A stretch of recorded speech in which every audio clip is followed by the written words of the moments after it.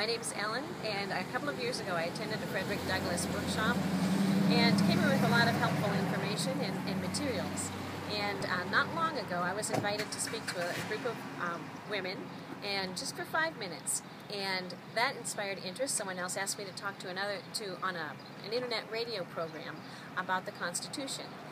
And that ended up resulting in an invitation to my speak at Central State University. It's a traditionally black university in the Dayton area.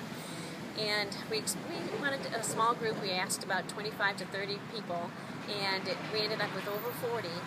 And the result of that is that I was asked by a black pastor if I would be interested in doing a seminar at his church. So the message spreads and people are open to it. We found that the message really is not a matter of color, but a matter of values, and different people groups have so much more in common than we ever know until we start talking.